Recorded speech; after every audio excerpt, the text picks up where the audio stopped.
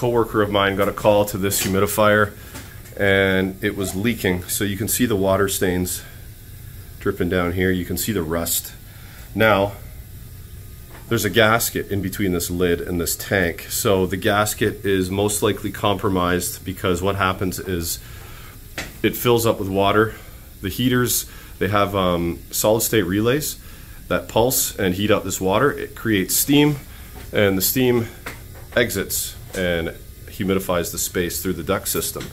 Now, what we're gonna have to do is pull this right out, get to the gasket, replace it, put it back in, and test. Now, you're gonna wanna drain this tank out because it's heavy, it's got water in it. And the easiest way to do this is it's got a manual drain on this actuator. So this was over here originally, so it's spring loaded, so you just move it over and you clip it up into here, and that should begin to drain the tank. You could do it with the power on and drain it, but I just have the power off. So that's a very easy step. And to take this out, pretty simple. All of the heater connections are plug-ins, disconnect. We have a plug-in here, and then we've got one on the board up here that unplugs. So once these are all disconnected, loosen off the clamps and we pull this thing right out. So let's just make sure that we disconnect this union here. This is where it fills and drains right here.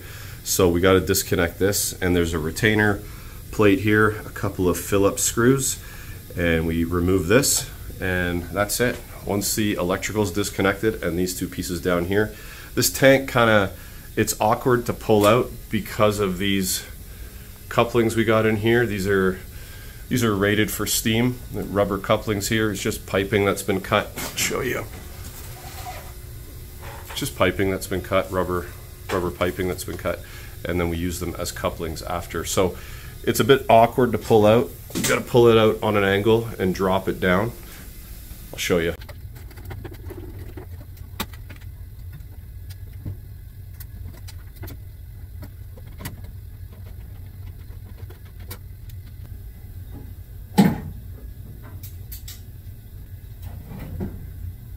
Now there's still a little bit of water coming out of here because you can't drain basically past this point where the nipple comes out. But what we can do is just, what I tend to do is just take some paper towel, roll it up and stuff it in the hole, and that should just prevent the water from spilling out as we're taking out the tank.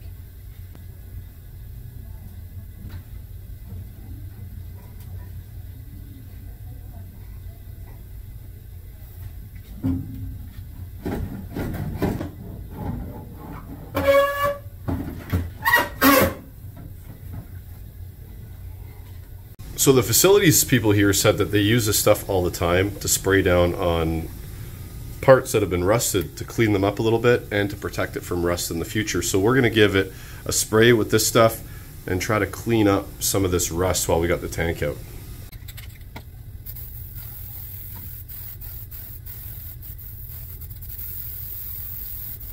So it's doing a half decent job cleaning up the rust and debris that was in here. So we're going to continue to clean for another few minutes and get this gasket back on.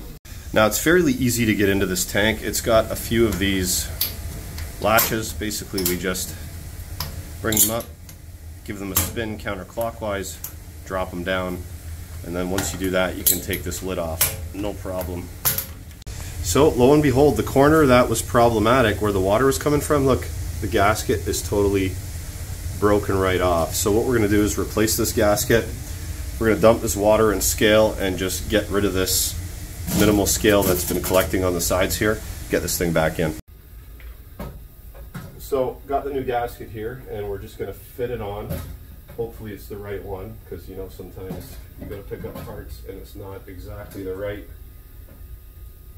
piece that you're looking for. But we're going to go ahead and apply this gasket.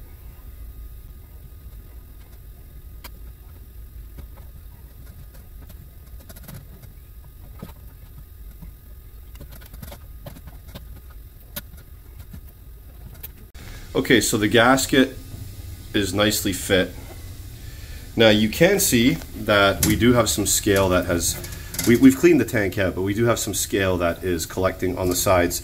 That's not a massive concern to me right now because in the fall these humidifiers on site here, they get a chemical cleaning. Basically, they bathe in a liquid scale dissolver for a day or so to get rid of all of the scale, even collecting on the sides.